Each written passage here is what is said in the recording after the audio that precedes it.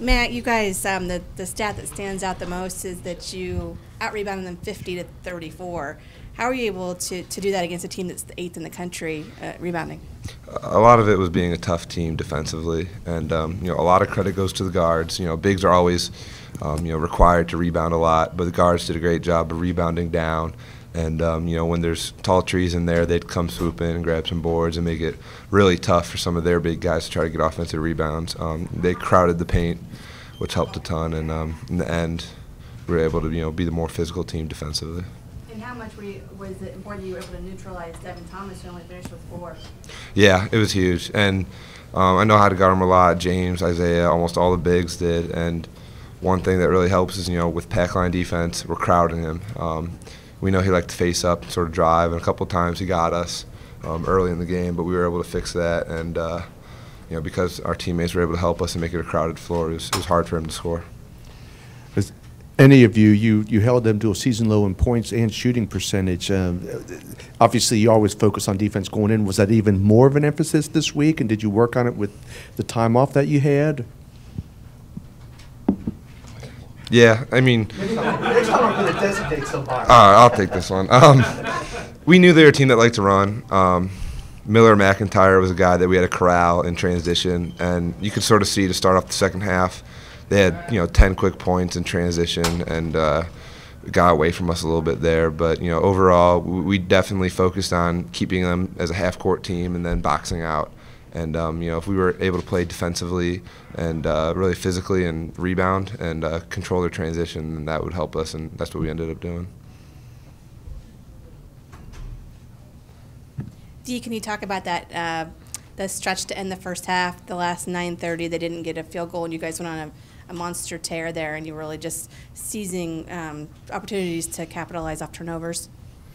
I mean, it's like Matt said, we wanted to play defense first and give them one shot and, play with a good pace, and I think that's what we did. I think we made, the right passes and the right, made the right opportunities, happen with our looks and our offense. Do you think the team is finally kind of coming into its own and finding its identity now that you're 12 games in? I mean, yeah, every day we get better. We come to practice to work hard and, work on the things that we do well and that we continue to do in the game, and I think that's what worked today. We did what we do in practice.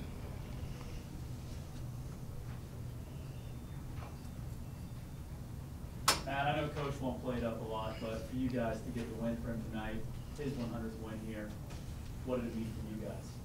It meant a lot, and I think everyone knew going in that it could be his 100th win, and especially with it being the Skip Prosser Classic, I think that sort of made it a little bit more special for him, and I'm sure he'll maybe note on it a little bit, but we were all excited for him, and it's something where we wanted to get over that hump. We didn't want to have to lose a game and look for it, 100th win, try to keep searching for it, so I was glad we got it tonight. Did Coach Mack talk about Coach Prosser at all in preparation for this game? Yeah, every time we face Wake Forest, he always talks about what kind of a great guy Coach Prosser was.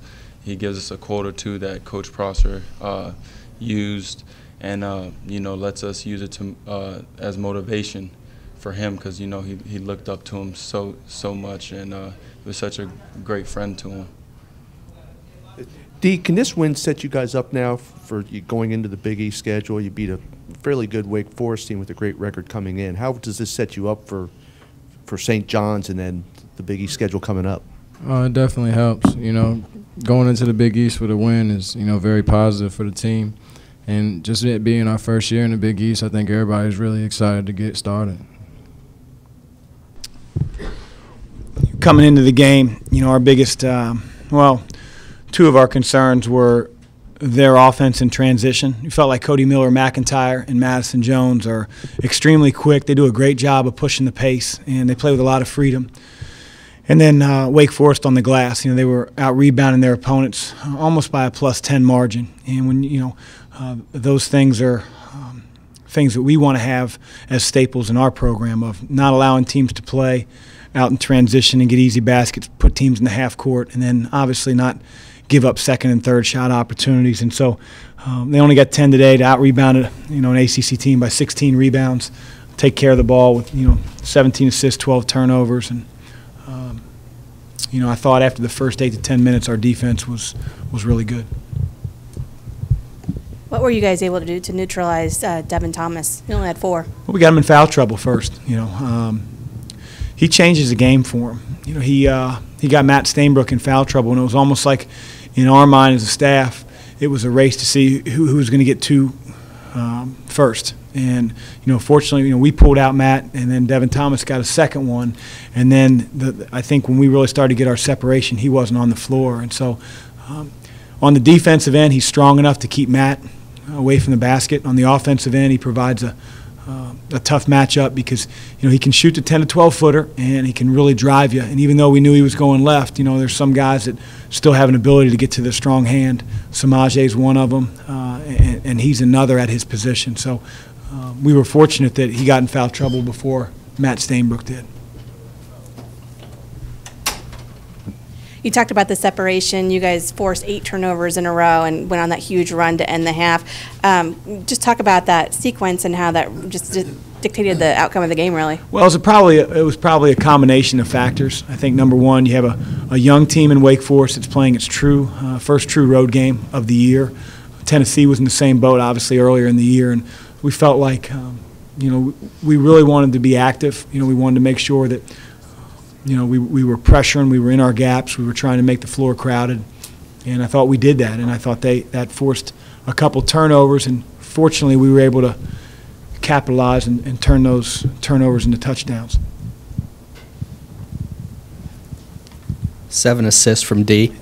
Is this the way you want him playing? I thought you were barred here from. No, that's exactly how I want D playing. D has really, really accepted his role, and I said on the radio show that's not an easy thing.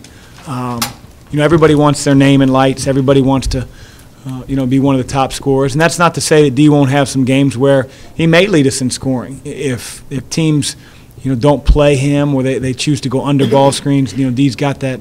The confidence from his coaches to take open shots. But I want him to be a table setter, and he's really, really relished in that role. He's done a great job.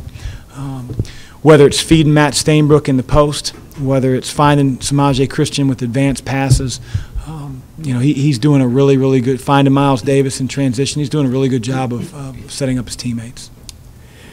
Coach, a milestone win for you in a game like this.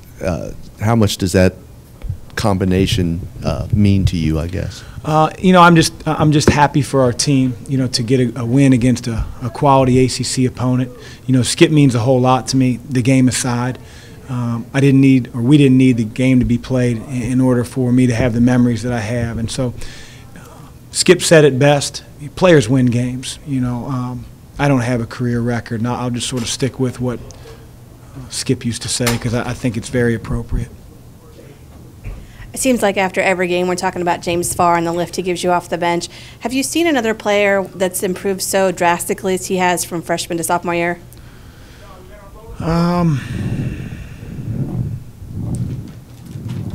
Not off the top of my head. B.J. Raymond had a really good jump from his freshman to sophomore year. But James was, and maybe Jason Love.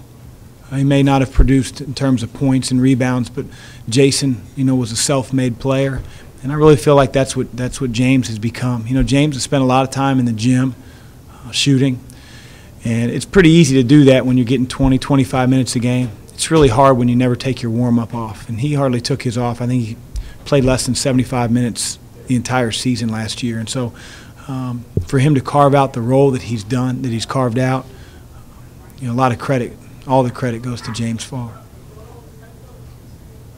How important is it to see this production from your post the last 3 games heading into Big East play? Really important. We're going to play some rugged, physical, athletic, long teams. And if we get Jalen going and Eric gets back healthy, I'll put our post play up against any team in the country. And there might be better athletes, but I think we have a really good combination of things around the basket, whether it's Isaiah Philmore, especially when he's rebounding the way he is on the offensive end. Matt, he's got a high IQ. He can deal with double teams. He can score. He can draw fouls. James can offensive rebounds, stretch the defense. I think Jalen is the speed of the game he catches up to. He can provide shot blocking and rebounding on both ends of the floor. And, Eric's always been a high-energy player. And so we need those two to really come along. And when they do that, I think our front court is as good as anywhere. When you look back at the non-conference slate, you finished 10-3, best since, in 5 years. How do you kind of assess where the team is now after that part of the season is over? On to the next challenge. I think, you can really lose your way if you start looking at the rearview mirror or start reading your press clippings. Really excited about what we did, but did is the operative word. Now it's time to move forward. Xavier Nation's been excited about the Big East for whatever it's been, 4 or 5 months, and we're going to get our first test in that conference with one of the most talented teams college basketball has to offer in St. John's.